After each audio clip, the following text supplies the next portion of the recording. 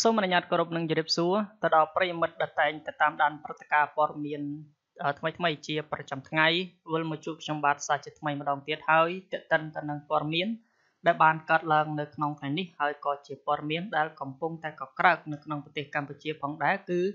ដឹងមូលហេតុច្បាស់ហើយអំពីសំណល់ផ្លាស្ទិកទាំង83ទូកុងតឺន័រ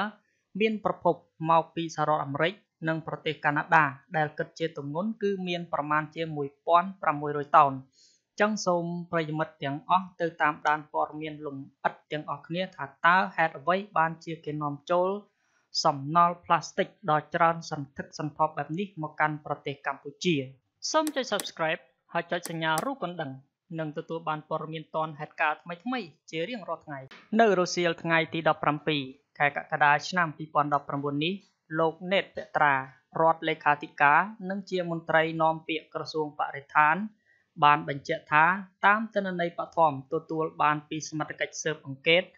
សំណល់ផ្លាស្ទិកទាំង83ទូកុងតឺន័រដែលជាទំនិញហាមឃាត់ត្រូវបានសមត្ថកិច្ចបង្ក្រាបបាននៅកំពង់ផែស្វយ័តព្រះសីហនុ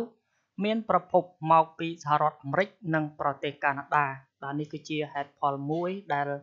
ក្រុមសមត្ថកិច្ចបានស៊ើបអង្កេតដឹងច្បាស់ថាសម្រាមហ្នឹងគឺនាំចូលមកពីណាបាទអញ្ចឹងសូមប្រិយមិត្តតាមដានបន្តដូចតទៅគឺសំណល់ផ្លាស្ទិកខាងលើនេះគឺមានទម្ងន់ប្រមាណជា1600តោនហើយពេលនេះសមត្ថកិច្ចកំពុងរៀបចំដំណើរការនីតិវិធីដើម្បីបញ្ជូនទៅប្រភពដើមវិញនិងធ្វើការផាកពិន័យលើក្រុមហ៊ុនដែលបាននាំចូលមកនោះតាមច្បាប់ជាធរមានមិនតែប៉ុណ្ណោះសមត្ថកិច្ចជំនាញកំពុងបន្តការស៊ើបអង្កេតស៊ីជម្រៅបន្ថែមដើម្បីស្វែងរកមូលហេតុពិតប្រាកដដែលនាំឲ្យមានការនាំចូលសំណល់ផ្លាស្ទិកនេះដែលជាទំនិញត្រូវបានហាមឃាត់នេះមកកាន់ប្រទេសកម្ពុជាលោកណេតភត្រាបញ្ជាក់ផងដែរថាការលួចនាំចូលទំនិញហាមឃាត់សំណល់ផ្លាស្ទិកត្រូវបានគេក្លែងឈ្មោះទំនិញដាក់ថាជាផលិតផលសម្រាប់កែច្នៃឡើងវិញដោយមិនបានបញ្ជាក់ថាជាសំណល់ផ្លាស្ទិកនោះឡើយបាទនេះគឺជាព័ត៌មានលម្អិតទាក់ទងទៅនឹងការនាំចូលនៅ